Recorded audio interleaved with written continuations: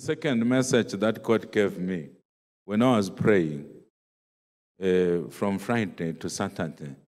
It's a message about Christians who are believing God for marriage. The message is entitled, Be Careful of Dating Sites. Be careful of dating sites. So it's just a general message for those who are not yet married, who are expecting God to bless them with the blessing of marriage. Hallelujah. The message is entitled, Be Careful of what? Yes, if you are believing God for a spouse, this thing of joining dating sites, well, at least we don't have a verse against it. Just be careful about it. Be careful about posting pictures on these sites, on these funny sites. Hallelujah. Be very careful. Hallelujah. If you are believing God for a spouse, ask God whether you should be on that website, talking to people whom you do not know. Because God was showing me people who were running among the stars. Who were running among the what? The stars. So the vision was confusing. I'm seeing people who are running among the stars. What does it mean? The Holy Spirit says, there are some of your people who have joined a number of websites. Where to define yourself, you have to associate yourself with the constellation of stars, like Sagittarius, Aries, Cancer, and so on. And God was saying, I am hindered because these people have already identified themselves with the demonic principalities that assumed names of those constellations of stars. Did you hear what I said? I am hindered. I am what? In the meantime, the brother is fasting for a spouse. In the meantime, the sister is fasting for a what? And then God is responding by saying, I am hindered. Because these people are already identifying themselves with the demonic principalities which have adopted names of constellation of stars. Those names that are given on horoscope. And Christians should not associate themselves with the horoscope, or astrology. Those names are names of actual planets and stars which were created by God. The Cancer actually exists in the universe. Sagittarius, it also exists. These are constellations of stars which actually exist in the universe, because the universe is quite huge. But evil spirits have adopted those names. So when people say, I am Sagittarius, you find a person with a cap which is written Sagittarius. You have yoked yourself under that evil spirit. And there is no pastor who can pray for you to be delivered, because you belong to a demonic family which is called what? Sagittarius. Some, they've yoked themselves to Aries, others to Cancer, some to Taurus, and so on and so forth. So if you were reading the horoscope, or you had gone to these websites where you fill in your details, and then you also select a constellation of stars according to your birthday, my advice to you, if you really need an answer from God, not only in terms of a spouse, but in any area of your life, just go and delete your profile. Go and do what? And then start praying to God and see whether God will not answer you. Hallelujah. Hallelujah. I know there are so-called Christian dating sites. Say so-called. Because any person can define himself or herself as a Christian, even a Muslim. Do you think if a Muslim is driven by lust and is looking for beautiful women, what is impossible with defining oneself as a Christian? You only discover when you are in a relationship with this person that the person is actually a Muslim or a Hindu. Such things have taken place. We have dealt with situations like that, where a sister hooked up with someone whom they hardly know, because the person was professing to be a Christian, only to discover that the person is a practicing Hindu or Buddhist, and they actually have a shrine in their home. Because you don't know the bona fides, you can't say, yes, I've found a Christian man. He's in my age group, and people can lie about their age. A man who is older than Ndlovu, I'm nearing 50 now. This man can post pictures of himself when he was young. Human beings are cunning. They post pictures of themselves when they were young. And then the person says, I'm looking for someone to marry. I'm between 32 and 37, when the man is 54 years old. Such things, they happen. You tell yourself you are dating someone who just finished, university. When you are dating a grown-up man who has got children who are older than you, it's possible. You say it's possible. So God said, I must come and share this message. Be careful about what? Dating sites, including so-called Christian ones. Am I saying it's a sin? I didn't say it's a sin, but it can be inconvenient to you. It can make your prayers take longer to be answered. Because when you are just about to break through, the devil will be sending people to distract your attention on the dating site. You'll discover you've got an inbox message from Jamaica of someone who is interested in you. In the meantime, God has sent someone in the physical world, someone that you are able to start. Someone who is from Kulumane when you are from Kanwin. Or someone who is from Mavuku when you are from Borotel. And then now you are hooking up with someone who is in Jamaica. You don't know whether the person is a devil worshipper, or is a Satanist, or is a Muslim, or is a Hindu. You start to rejoice that I'm in love, Man of God, there is someone that I'm in love with. It's just that we have misunderstood. Is that a real person? Look at your neighbor and say, is that a real person?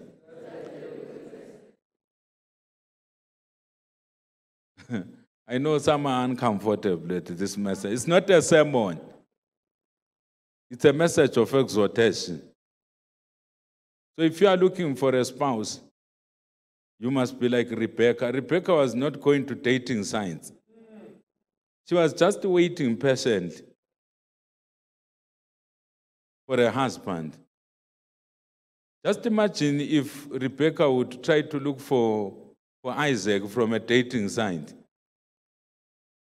Isaac was to come with Eliezer, not with a dating site. I know it works for some people, but in this season of spiritual awakening, God wants to supply.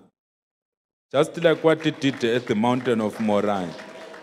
He wants to what? To supply. So how will God and the dating site supply at the same time?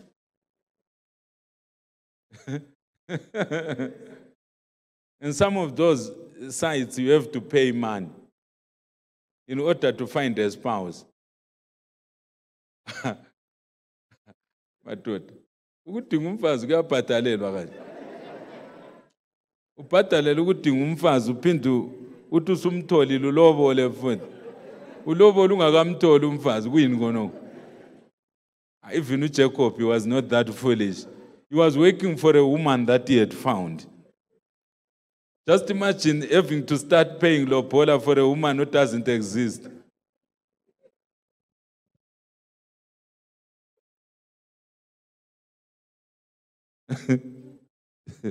Say he is talking to us.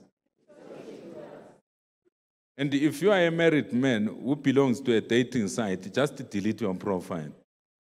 If you are a married woman who still visits a dating site, saying, no, they are shamming the dating site to pray with me. There's nothing like that.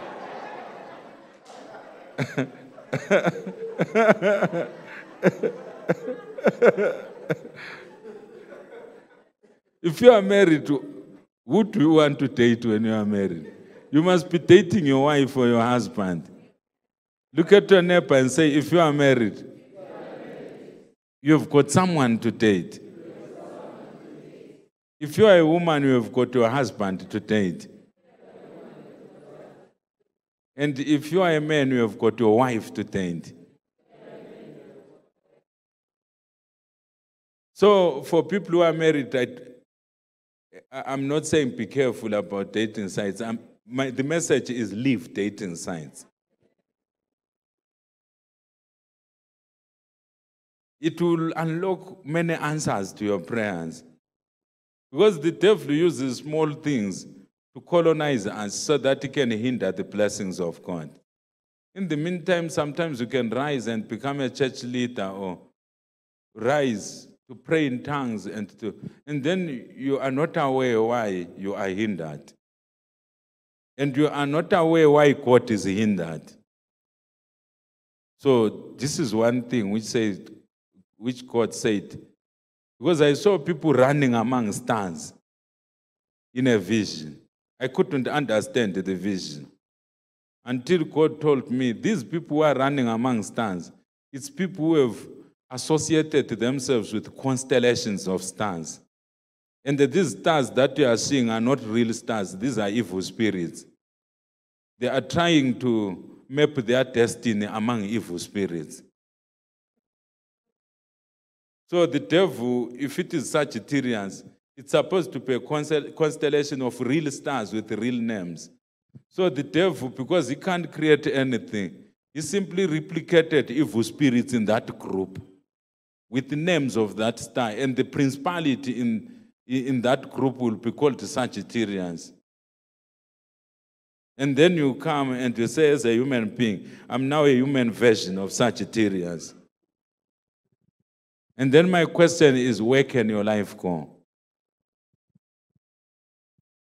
And then also in connection with this message,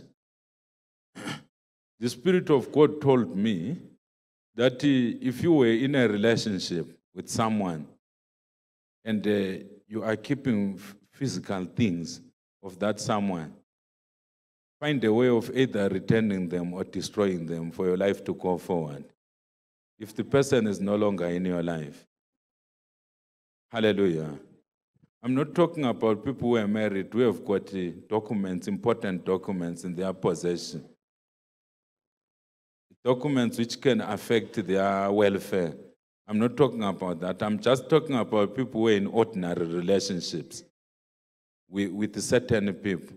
And maybe they took photos or they've got photos or physical things of certain people that they were in a relationship with. If the person is no longer in your life and the person, you have got evidence that the person has moved on, the Spirit of God says you have got no business keeping the things that belong to that person on your person. Because when you keep those things, it's not really those things that you are keeping, it's that person that you are keeping in your life.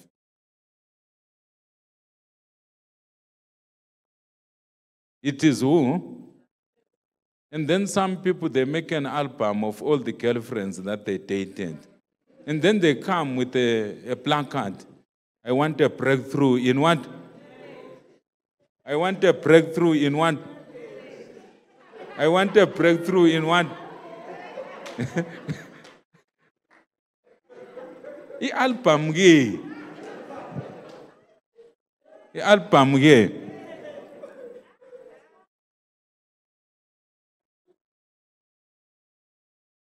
Look at your neighbor and say, what is in your photo album?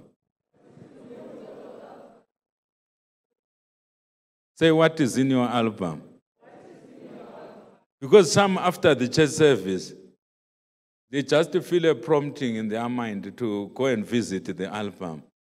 They are looking at the boyfriend that they had at high school. And they finished high school 15 years ago. And this person, even if the person were to be a boyfriend again, is no longer a boy. The man is a grown-up man now, in the early 40s. You are still keeping a picture of that man. You are tormenting that man. You are still keeping a picture of that woman when she was still a girl wearing a uniform at high school. Why are you keeping that? Look at your neighbor and say, why are you keeping that? Say, the pastor is asking why. I'm assisting a lot of people. It's not a sermon. As you can see, there are no verses. It's a message which is meant to assist a lot of people. Hallelujah. So, if you are married, remember, leave dating sites alone. You should be dating your wife or your husband and dating Jesus until you are seriously in love with Jesus and your spouse. When that happens, you will have a lot of breakthroughs. Hallelujah. Say, I need a lot of breakthroughs.